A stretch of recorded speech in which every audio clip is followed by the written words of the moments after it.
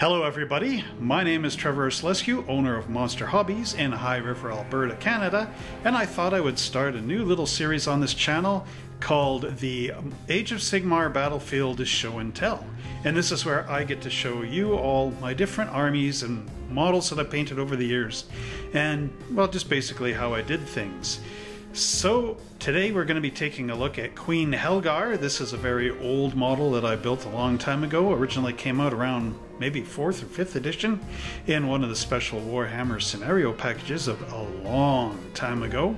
So what we'll do is we'll take a look at Queen Helgar, and I built an entire dwarf army dedicated just to her, which we will be taking a look at piece by piece in future videos. So without further ado, let's go down and see Queen Helgar.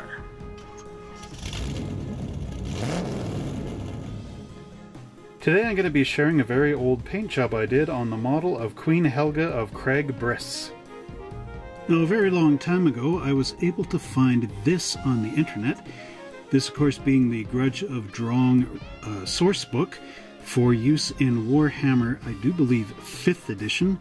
This was one of the extra scenarios that Games Workshop came out with over the years back in that time period, and I did find it and I do like it a lot.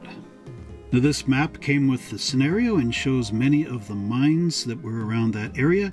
It also tells us about Khazad Thrund and the Battle of Grudge Pass, the Battle of Crag Bryn, and Crag Bryn itself, where of course Queen Helgar is from, and Tol Eldaroth, which was a high elf outpost. There's also a dwarf brewery in here, and the Battle of the Brewery Bash, takes place where these two swords are crossed. This is all taking place in the lands around Tol Eldaroth. The scenario continues with the Battle of Grudge Pass and tells you all about the troubles at the mines and the elves come to the rescue in the nick of time. It also brings out the relationship of Queen Helgar and King Drong. You also get these great scenario maps, as well as how to play out the scenario for the Battle of Grudge Pass.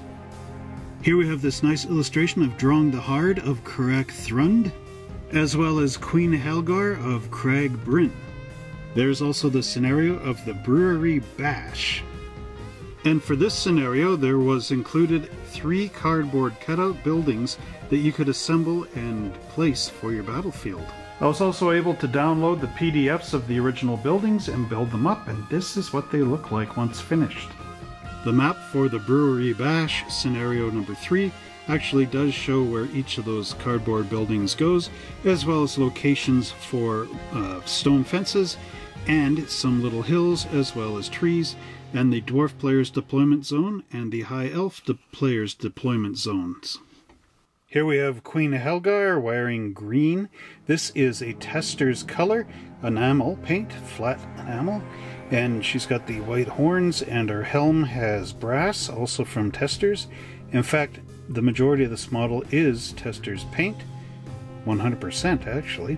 So you can see the great axe here, which of course is painted with the testers silver, and then her hair, which is another testers yellow color.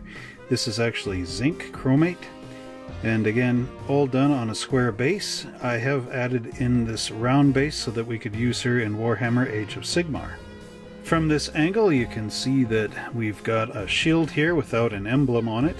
I was going to add in that winged hammer, as you will see in the Dwarf Warriors coming up later. However, I have not got around to it, although I do like the way that this is all painted and how it all worked out. From the back you can see that Queen Helgar does have a little bit of chainmail underneath her dress here. You can see the nice Greek key, or I guess dwarven Celtic markings here on the bottom of her dress. Again, the nice green, and then we have a brown as leather on the back. And you can see the excellent runes on either side of the axe. From the side you can see Queen Helgar's boots, which are actually rust paint from testers again, and then there are the long pleats here. Inside her sleeve is flat black, and then there is a desert tan, I do believe the color is, for her skin color, as well as that silver again on the axe.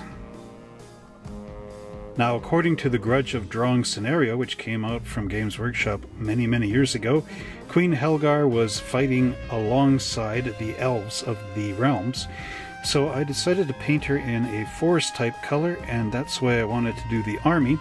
And when we got into Age of Sigmar, I decided that I would have a wood elf and a dwarf army, which would all be part of Queen Helga's retinue.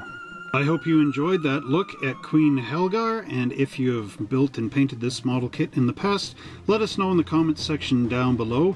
Also share your pictures of the Queen on our Facebook page. Well, I hope you enjoyed that look at Queen Helgar and her great little dwarf paint job that I put on her a long time ago. And if you love these great videos, don't forget to like, subscribe, and share this channel with all your friends and family. Pound the notification bell so every time I make a new video, you're the first ones to see it. And if you've built Queen Helgar before, I'd love to see how you painted her up. And I will leave a link for our Facebook page in the description below where you can share all your pictures. And if you want to see the great models we have available at Monster Hobbies today, visit us at www.monster-hobbies.ca. And until next time, everybody, happy wargaming.